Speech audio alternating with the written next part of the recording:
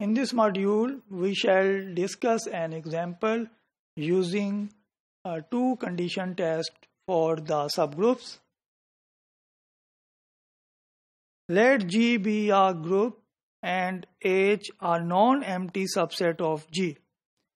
If A star B is in H whenever A and B are in H, and that is Closure property is satisfied in H, and A inverse is in H whenever A is in H, that is existence of inverse, then H is a subgroup of G. This result we have proved in the last module. Now we have to see what we have to do to apply the two-step subgroup test. We have to consider the following things. Note that H is non-empty. And the second thing is that show that H is closed with respect to group operation. Third one is that we need to show that H is closed with respect to inverses. Now we are considering an example. Show that 3Q star is a subgroup of Q star. Here Q star are the non-zero rational numbers.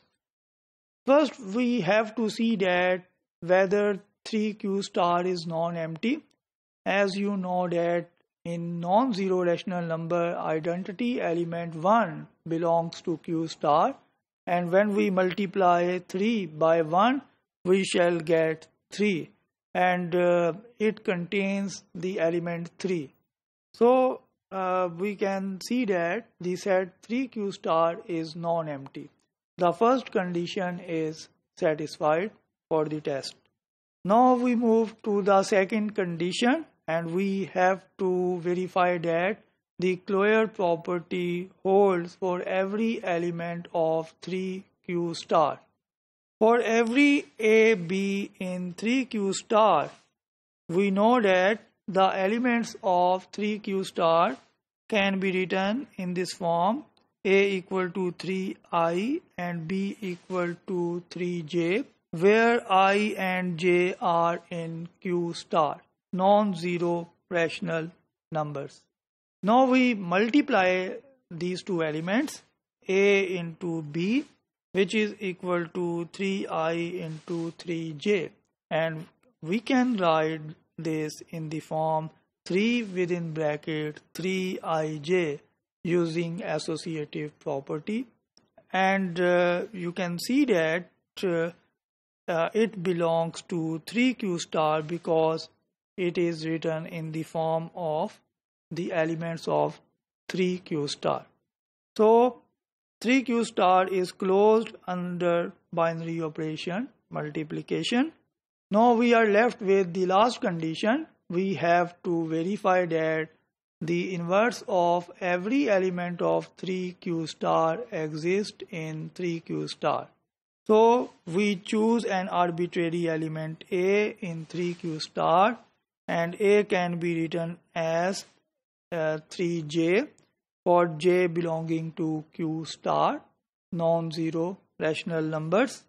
Now you can see that A inverse equal to J inverse into 3 inverse, and it is again an element of 3Q star because we can write it easily in the form of the elements of 3Q star.